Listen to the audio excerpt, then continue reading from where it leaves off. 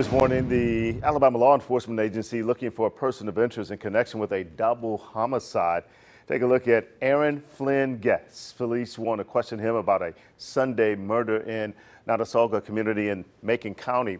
Investigators say Guess has a history of mental illness and has made threats to resist any type of apprehension. Guess is believed to be in a gray 2019 Kia Optima with the Alabama plate 46AT 885.